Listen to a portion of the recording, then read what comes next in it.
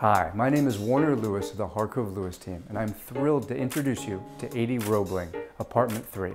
This beautifully renovated home is in the heart of Williamsburg, Brooklyn, and really is one of the most thoughtful renovations I've ever seen. This apartment is flooded with sunlight pretty much day round, and it's really one of the things that makes it so special to get this amount of light and still be right in the heart of Williamsburg. These owners did something that we usually only see in our $2 to $3 million plus lofts. This renovation with beautiful cabinetry and really doing the kitchen in such a carefully thought out, beautiful and neutral way that I can't imagine any buyer doesn't come through and it doesn't resonate with them. Down the hall, a sunny windowed guest bathroom provides a luxury oasis with an oversized soaking tub and custom tiling. Beautiful French doors open to a home office that can easily be used as a second room or den.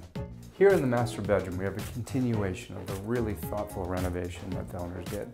Nightstands, it really is just a continuation of what we've seen throughout the apartment. Every little detail that will make your life better thought of and taken care of. People come from all over the world to Williamsburg, and no longer do I get asked if Williamsburg is in Virginia. Williamsburg is a brand in and of itself, and it really is one of the best places to go in New York City.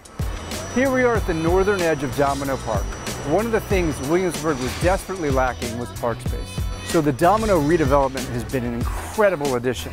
Over at North 3rd and Bedford, which many consider to be the heart of Williamsburg, you have the Apple Store, you have Equinox, and you have Whole Foods, all within about 10 yards of each other. 8 years ago, Williamsburg was not a tourist destination. There was nothing hotel-wise. Now we're on a stretch with 4 boutique hotels where people from all over the world come to see Williamsburg and Brooklyn.